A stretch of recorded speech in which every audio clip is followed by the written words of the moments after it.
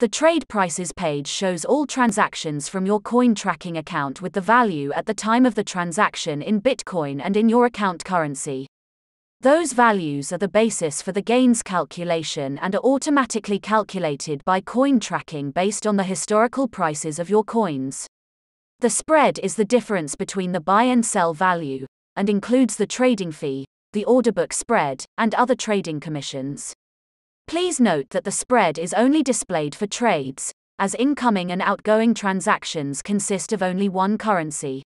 Click the table header to sort a column. You can sort several columns by holding the Shift key. Use the search and the advanced search to find a specific transaction. You can also use the filter to disable certain data, or to set a custom time period. All tables can be printed or exported.